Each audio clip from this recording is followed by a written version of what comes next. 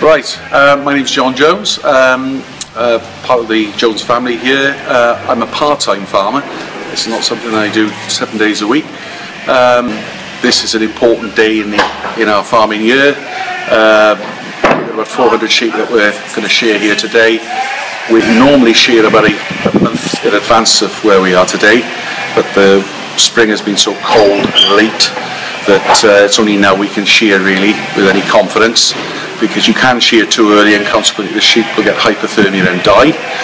So we're stuck with what's been a very difficult year. The wool will go off the farm next week. We'll bag it all to, well, it'll be bagged probably on the weekend. It'll go off the farm next week to another collection centre. It'll then be moved by lorry up to Brecon, which is it's our local depot for Welsh wool producers. And then it gets sold on to various markets.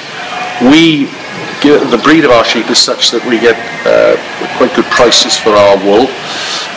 It does just about cover the shearing cost. It doesn't give us a lot of profit, but at least it does cover those costs.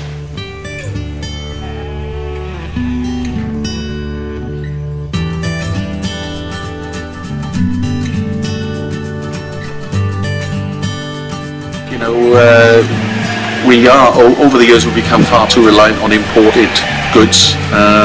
In particular, wool is a good British product. We do have a lot of sheep in the UK. We should make more of our wool. So if we can play a small part in that, then I'm only pleased to do so.